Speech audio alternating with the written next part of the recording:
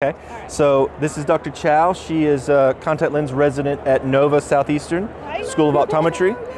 So she is asking questions about amniotic membrane applications and as far as clinical cases in her residency. And we are actually going to let her apply an Eclipse membrane to Teresa.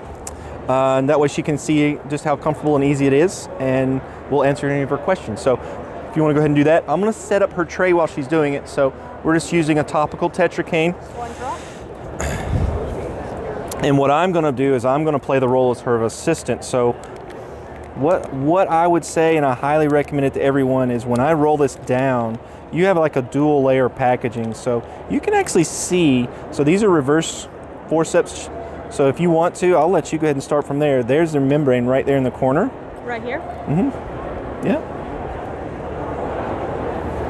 That's it. So it's so you can see you're not squeezing, you're not applying any pressure. And so I'm going to come from this way. So if you go on, it is a bidirectional amniotic membrane, okay? Mm-hmm. So as far as if there's heat coming from her eye and you're a little uncomfortable with the amount of curvature, you can just flip it over.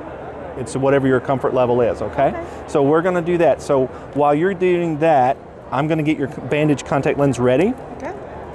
So that all you have to do is ask me for that. So when I say application-wise, some doctors come in from the side.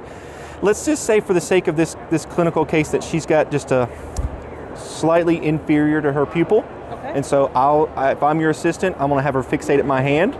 And then you tell me if that's perfect right there. So secure her upper lid and look down for a second. And then look back up at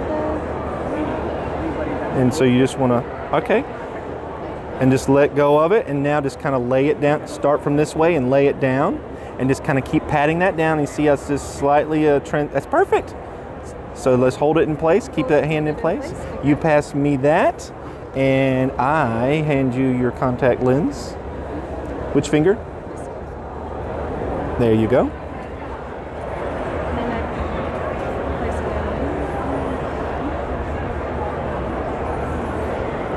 And you. That's it. What do you feel? I feel great, actually. No, this it is the most easiest. That's why I'm always so comfortable, and especially like with confident doctors like you, always so comfortable, you know, being kind of the Vanna White of the amnion world, because it's awesome medicine. Sure. Even if there's nothing wrong with my eye, I'm like, sure. Please, let me have some amnion. So a couple things, and it's just like with contact lens insertion, really. It's all about securing. So you had her perfectly holding this in place, right? Yeah. So if we were to let go, you know, you want to hold that in place long enough and you see that membrane secure. So it went from a little bit of an opaqueness to all of a sudden you could see how clear it was. Yeah. So once that happens, it's already securing. I don't see it anywhere on the eye. Yeah, yeah. Okay. So keep the bandage contact lens in place for, 48 hours. If they already... I placed it a little inferior to the temporal side. Right. That's where we kind of said that where she needed applying. Right. But if I wanted to put it in the center. Dead center. It's all about where, like if you know where the defect is from your fluorescein staining.